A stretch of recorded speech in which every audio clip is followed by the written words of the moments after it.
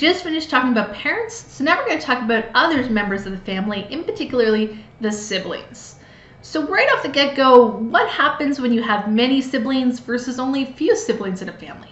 What's the difference between a family that has 8 kids versus a family that only has 2 kids?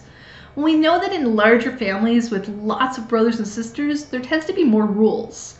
Parents have to have more rules just because they're managing more bodies.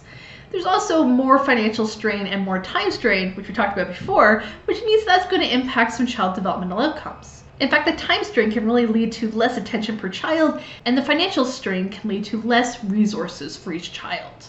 And so this is the idea that now the children are competing against each other, and the children want to get the parents' attention or want to be the one that gets to go on a special trip, and they might not have enough money or enough time or energy to do all of that. If families who have fewer kids tend to have kids with slightly higher IQ scores, who tend to have a higher level of achievement motivation and tend to have higher occupational achievement. This doesn't mean that every small family is going to have genius kids who excel. It just means it's more likely. If you come from a really large family, there might be less ability to hire you a tutor and to really push you to be your best. Versus if you come from a smaller family, you might have those resources to really excel. So even if the siblings and the bigger family might not get ahead in life as much, having the siblings there really enrich their lives. And siblings get along a lot of the time, especially when their temperaments are complementary, when they're not going to butt heads on too many topics. Once the younger sibling enters adolescence, we also know the siblings tend to get along better. And what's really important is if you're going to have lots of kids in a big family, it's important for the parents to not show favoritism. If the parents start comparing report card grades of different kids or how many awards or where they made it in Little League, then that's really going to spur sibling rivalry. And it's also important for parents to model a warm relationship with each other and with their kids. That's going to tell the kids this is how they should respond to each other in their family. If the parents are more hostile or more judgmental or more condescending, that's going to teach the kids to respond that way to each other. Now we know there's some positive and negative implications of having lots of siblings. One of the big negative ones is even when siblings get along, they still fight a lot of the time. In fact, sibling rivalry starts as soon as the youngest child is able to interact.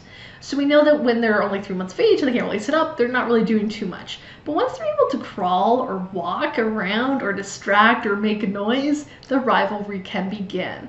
And we know that through home visits that were recorded, the average number of conflicts that occurred between 2 siblings would be about 56 conflicts per hour. That's right, 56 conflicts per hour. So almost a conflict per minute. So a jab or a poke or a condescending comment, not a huge fight, but little tiny microaggressions between siblings occurred at about 1 per minute per pair of siblings. So imagine if you have 6 kids, how many conflicts are occurring in one road trip with them all in the van? It's going to be a nightmare. That being said, we know those big families and we know that having siblings is good. We know that having a brother or sister provides you with a lot of emotional support. It also mentors you in a lot of cognitive skills like perspective taking and theory of mind. It also gives you a lot of good social training. The older siblings can really learn how to mentor and take care of and teach the younger siblings, and the younger siblings can be scaffolded up and learn those other skills quicker. We also know that just being exposed to more people is good social training. It teaches us to communicate in more diverse ways, and having conflict teaches us to resolve conflict. So there's a lot of good social outcomes associated with having siblings. That being said, is an only child going to be doomed?